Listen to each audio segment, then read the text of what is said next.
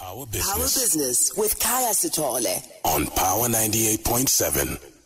Welcome back to the Tuesday evening edition of Power Business. Accountability, not a word that is popular in South Africa because we see far too many people getting away with murder in so many ways. So you can imagine how surprising it was when we saw from the JSE Stock Exchange News Service last week that they issued two notices explaining to us how two directors had done so wrongly in one company that they deserved to be publicly censored and then be banned for 5 years from being directors of other listed companies. It is indeed something that we hardly ever see. And to talk us through that, we joined on the line by the Chief Executive Officer of the Institute of Directors, Parmi Natesan. Parmi, I must confess, when I got those two notices, I was like, wait, what's going on? What world do I live in? Accountability in South Africa? Heban. Evening, Kaya. It's great to be with you again. Absolutely, I had the same thought. And you know, apart from sort of shock and surprise, it's actually happiness and pride that this is happening. I mean, we've been saying for so long that we need to see more accountability for directors. It's really great to have seen this public censure. Now, talk us through the brief history of what happened for the JSE to have resulted in this type of action in relation to AYO. Well, put simply, the JSE would have followed the processes and requirements and come up with the conclusion that they did. And in their findings, in the report that they sent out, and I quote, they say that these candidates who were directors previously on AYO admitted to having little or no knowledge of corporate governance issues, no knowledge of or about the rules and regulations of financial reporting procedures of the JSE. And they also conceded to be inexperienced directors and therefore neglected their duty placed on them. And I mean, this relates directly to what we've been saying for so many years, that directorship is a really serious role and responsibility. It has legal duties and also legal consequences and other consequences if those duties are not fulfilled. And it's really great to see this one such consequence here being this, disqualification from being able to hold office as a director of a listed company for 5 years. An audit committee is a remarkably important oversight body over management, and from what we see in this report, those who are supposed to be providing oversight had absolutely no capacity to even oversee anything. One of the issues that was raised when AYO itself was fined, I think it was 6.5 million rand in relation to just how poor their financial statements had been. It then turned out that they say that even internally they didn't have the right resources. So internally the resources were there, and on the oversight side the resources were not there. How was this allowed to happen? Yeah, it's actually quite scary that things like this are happening, and especially on listed companies where you'll expect them to have the resources in place within the organization and also then the oversight skills on the board and on these audit committees. I think, look, the rules are quite clear, and people, if people choose to take chances and accept these positions when they don't have the skill, they do so at their own risk. These directors now admitting that they didn't have the knowledge, etc. Well, I mean, they should have thought about that when they accepted the position to serve on the board and audit committee of a listed entity. It's an extremely serious position to be in. You need to understand what your duties are, and you need to be sure that you have the skills to be able to discharge them effectively.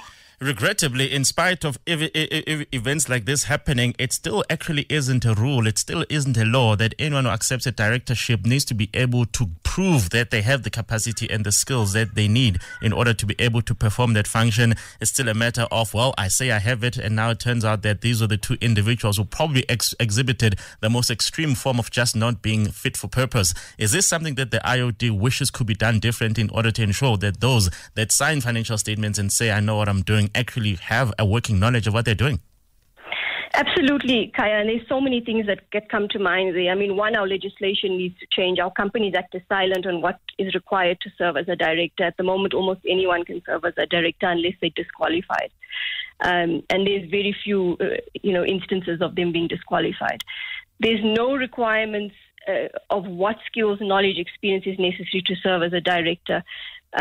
In our law, nor in regulation, and nor are shareholders, I feel, really applying their minds to what is necessary before they vote for these directors.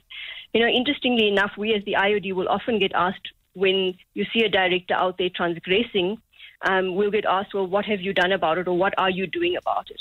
And as a voluntary professional body, we can only do so much because we can hold our members to account. Coincidentally, oftentimes, these individuals that are on the front pages of the newspapers aren't members of the Institute of Directors in the first place, which is concerning. I mean, we have a director competency framework and we have director designations, which we then vet candidates against before we give them that designation. And if more directors, I feel, are being appointed who are vetted against our director competency framework, at least then there's some assurance that they have a level of skill and experience to be able to fulfill this role. Yeah, very, very important considerations there. On the same front, we're also seeing that at Tongaat, at least the law enforcement agencies have stepped in and say that these directors have got a case to answer. Surely this is essentially, I don't know, a wave of accountability finally kicking in. Hopefully so. We're seeing more and more talk in our SOEs after the Zondo reports have been published, and now I'm seeing more and more talk in the private sector with this JSE censure and now what's happening at Tongaat, and hopefully the wheels are turning and we're going to see more consequences because, unless we start seeing that, we're just going to see the behavior continue, unfortunately. Yeah, and it's definitely something that needs to be addressed because for as long as there is that gap between people's competence and expertise versus what the demands of chairing or even being on the board of the listed company are, we are actually running the risk that many more companies may find themselves on the wrong side when, unfortunately, the losses could amount to the millions and people may lose jobs. Absolutely. And I think, as much as things like the consequence we see now are important, even more important, I feel, and I raised this before, is how we're appointing people. Kaya, I often see at AGMs, when you see reports about AGMs or even the ones I've attended, there's so much debate and discussion and questions on so many of the resolutions being tabled.